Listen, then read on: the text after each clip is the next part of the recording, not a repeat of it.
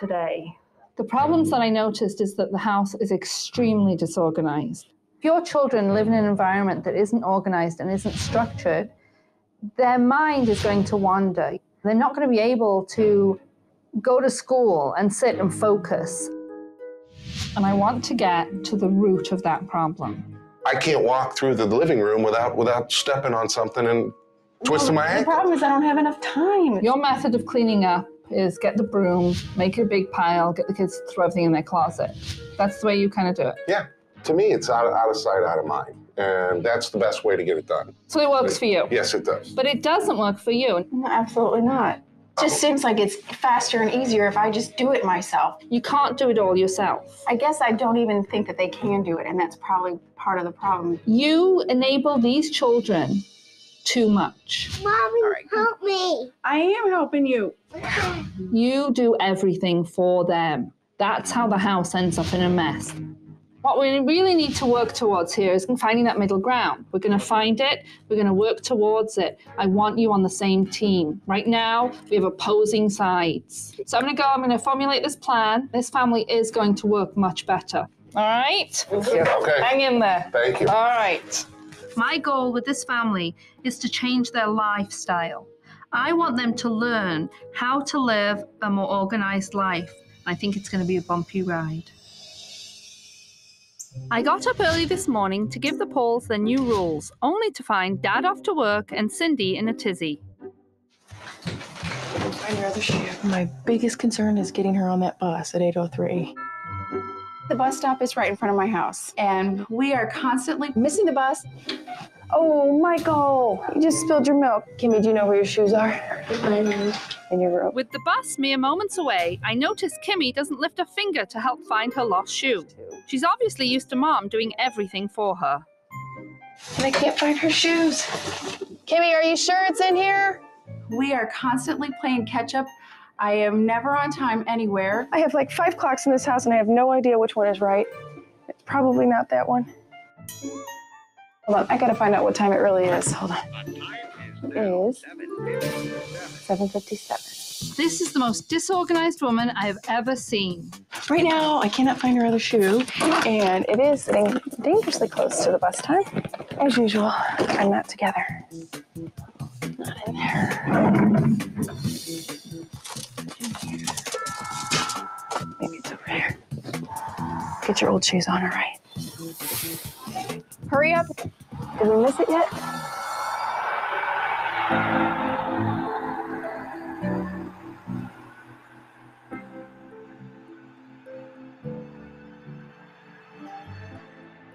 Kimmy and I missed the bus, even though the bus stop is right here in front of our house. Oh my God, there's Kimmy's other shoe, right in front of my face. This family is missing the bus in more ways than one. And before things can get better, they're going to get much, much worse. After a day of observation, this much is clear. The Paul family is a mess. It's time to set down the new rules. Today, I brought Nanny's rules. Now, these rules apply when I'm here and when I'm gone. So we start with rule number 1, get organized and stay organized. Who knows what organized means? Clean up. It means cleaning up and keeping it clean.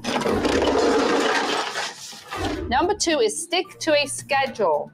That means you do the same things at the same time every day. I have like 5 clocks in this house and I have no idea which one is right. And don't miss the school bus. And no missing the school bus, that's right. Ever. We never miss a school bus. Number 3, everyone is responsible for their own stuff. You guys need to get yourselves dressed. No more mommy helping anybody get dressed. So is everybody ready? We're gonna roll up our sleeves and we've got to get to work. I'm going to get started. I have been thinking a long time about how I would react to somebody else coming in my house because, to be honest, I have never had a babysitter. I will admit I'm a little hesitant about this whole thing. Are you ready? Yeah. Ready? Steady? Ready? Go! This family may not like me very much over the next few days. At the end of this lesson, they'll be grateful. Last night, I noticed that the children had absolutely no table manners. You gotta keep those treats in your plate. And since we were in the dining room, I thought it would be best to start the teaching there. So today, we are going to practice manners. Quick table manners class. All right, we sit nicely at the table. Like this? Like this. Oh, we don't put our elbows on the table. We're going to take our napkin. We're going to shake it out. Put it nicely on our lap.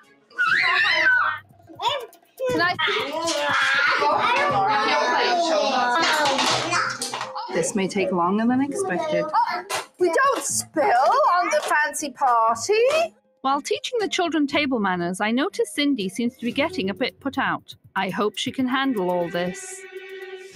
When we're finished with our food, we put our fork and our knife at 5 o'clock. Imagine it's a clock. Put our napkin on our plate and we say, please may I be excused? Yes, you may. It's a little bit overwhelming right now to have Nanny Deb here in our house taking over.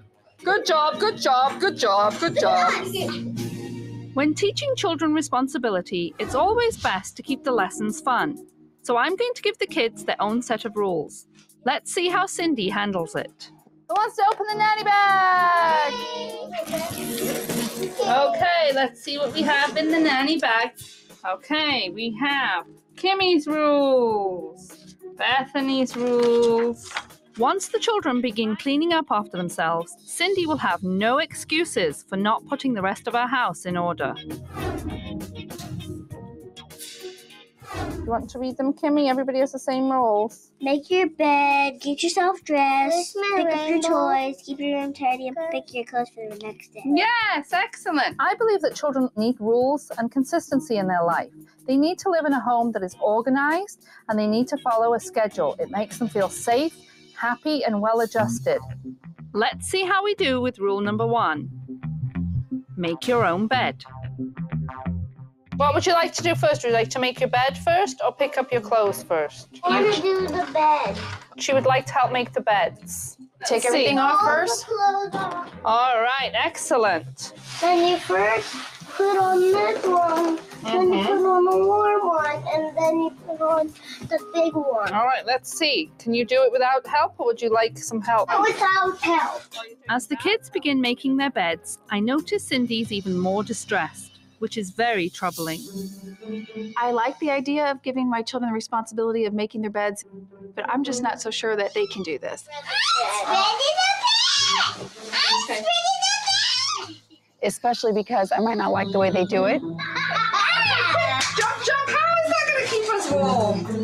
They put it on horizontally instead of vertically, and it's driving me a little crazy. Cindy should be happy to see her kids finally learning responsibility. There you go! Excellent work! This is a little hard to sit here and watch this. Cindy's anxieties are becoming annoying. I'm beginning to think that Cindy simply refuses to let her kids grow up at all. I would probably already be finished making these beds and on to another room. Then go vacuum another room and leave them to it. Children, I felt a little defeated, like I couldn't handle it. I'm not certain how this will all end, but be careful what you ask for because you just might get it. I've shown the kids the rules and they've gotten